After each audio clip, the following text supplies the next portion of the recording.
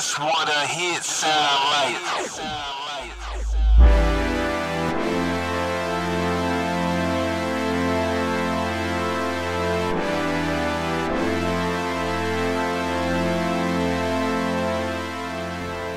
My name's Jim Hurdle. I'm an MC producer from Hawaii, originally raised in Texas, but I've been back on the islands about 10 years now. Doing music out in the hip-hop scene, building with the crew, and just trying to do what we can, man. I was actually for a MC for a long while. I started back in like high school and stuff.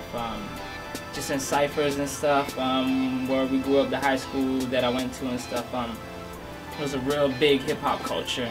It really made me a great MC, and when I came out here and I started building as an MC, I really didn't know any producers or anybody out here, man, and I basically took it upon myself to start making my own beats. I think being an MC first, it made me a better producer, because I was able to cater to what MCs liked, you know, and kind of be able to build off of that sound and stuff. So I felt it gave me a one-up as far as other producers and beat makers might be able to bring to the table. I'm inspired by a lot, man, especially lately. I've been dipping a lot into like indie sounds, indie pop artists from like UK and stuff like that. I like a lot of different sounds, a lot of quirky things, man. I like to step outside of the box as much as I can. I mean, especially when it comes to like sampling and stuff like that. I mean, soul and jazz and oldies have been done so much already that I feel it's just a time to kind of step outside, push the boundaries. Like, now it's the next chance to step up and see what we can do. Producer-wise, probably like Swiss Beats, Timbaland, Kanye. Like, I really love their sounds. They've definitely made a stamp with their sound, which is something I think every producer, beat maker would want to do with their career or with their craft. To kind of just be able to put music out there and for people to like hear that and be like, that's a Jim Hurdle sound, you know, or that's a Swiss Beats sound, or that's a Timbaland sound. I think that is something that I strive to shoot for all the time. So definitely producers and artists like that. Most people that hear my beats and stuff, they always recognize my drums and stuff first. Ideally, that's probably the first things I tend to attack first. I like big, crunchy, thick, heavy sounds, big kicks, big snares, big sound. That's usually what my sound kind of pertains to. I usually start off with that, kind of go into the melodies, or I tend to switch it up often. I always tell other producers or other artists that I work with, never get stuck in a rut, try flipping it up here and there.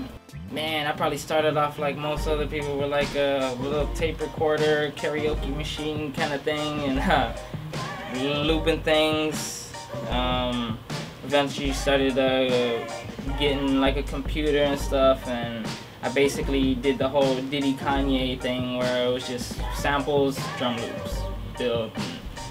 Until then I started getting into MIDIs, plugins, stuff like that. I use Sony Acid. For my keys, I use my ACM 61 keys. I still keep my old Yamaha and everything, just I guess for keepsakes. That was probably my first keyboard that I built off of and stuff, so rather than just dishing it out, I kind of just keep it around just for memories and stuff like that.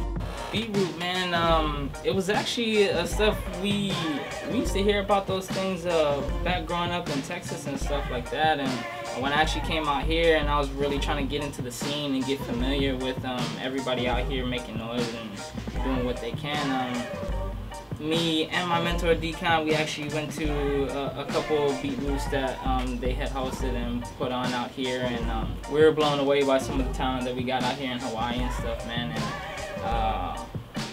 it pushed us, myself especially, to kind of get out there. And I'm really not a battle producer, so to say. I really don't make beats really with that intent.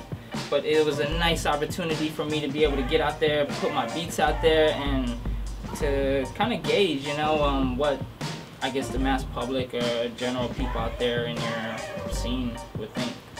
So it's definitely a great opportunity for beat makers and producers to get into Beatroot and stuff and display the art.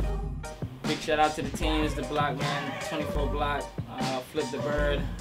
Shout out to the General Tasho, my brother Supreme, Grip, K-Love, my brother Germ, the whole team, man, TNR, LVL, all the boys out here, man, everybody out here moving, man, Workhouse, all the teams, man, Angry Locals, everybody out here, man, we keep it moving, Grip Squad, 24 Block. What up, y'all? It's Jim Hurdle, man. Better see y'all all down there June 8th, man, at the Beatroot Grand Championship. It's going down at next door. It's gonna be crazy. It's gonna get live. I hope everybody bringing the A game, because I know I am.